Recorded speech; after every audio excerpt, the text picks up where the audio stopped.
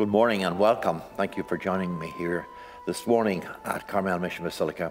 As you can see, I'm in our Mora Chapel, and during the past week we've been focusing on God's promises and how God is faithful to God's promises.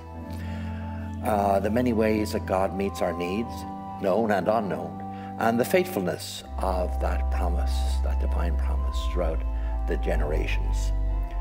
And I wanted to share with you this morning an ancient prayer of our church, the Te Deum.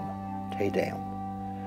I'm here beneath the painting depicting the first Mass of St. Junipero after he landed in the Bay of Monterey all those years ago on June 3rd, 1770. Almost 250 years ago, in fact. And when he reached the shore, he immediately sang 3 hymns of praise to God. And one of those hymns is the Te Deum. It was written in 387 AD, and the authorship was traditionally ascribed to either St. Augustine or St. Ambrose. But in recent years, with the benefit of scholarship, it's said that it's unlikely that either of these wonderful saints were the original authors of the Te Deum.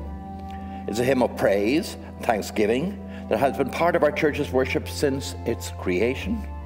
It is in regular use in our Catholic Church, as well as in the Lutheran, Methodist, and Anglican communions. You hear in the background the Gregorian chant setting of this text. It has been set to music by countless composers over the years, notably Mozart, Verdi, Bruckner, and Britten, to name just a few. As we consider the many ways in which our God keeps his promises to us, let's take time to thank him and to praise him.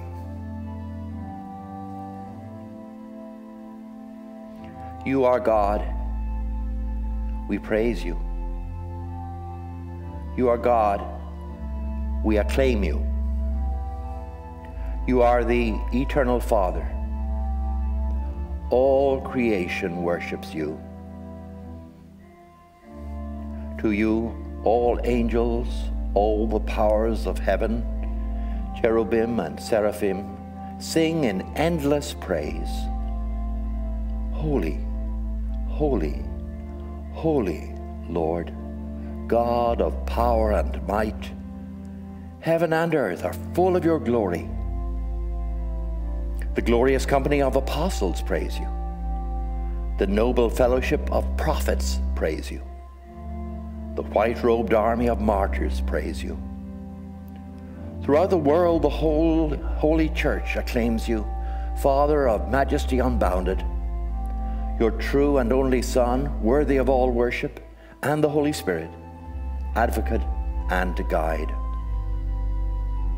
You, Christ, are the King of glory, the eternal Son of the Father. When you became man to set us free, you did not spurn the Virgin's womb.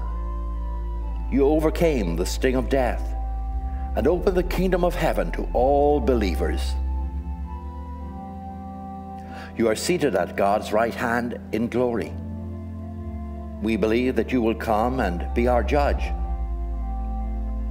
Come then, Lord, and help your people bought with the price of your own blood, and bring us with your saints to glory everlasting.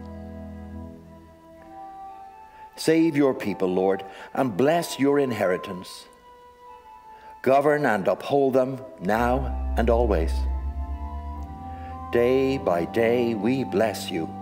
We praise your name forever. Keep us today, Lord, from all sin. Have mercy on us. Lord, have mercy. Lord, show us your love and your mercy, for we put our trust in you. In you, Lord, is our hope, and we shall never hope in vain. As always, I invite you to send your prayer requests to Father Rodrigo and myself. Just go to our mission website, carmelmission.org, and press the prayer request button. We will take those intentions of yours with our own daily prayers and masses. thank you for joining us again, and I wish you and your loved ones profound peace, great happiness, and renewed hope.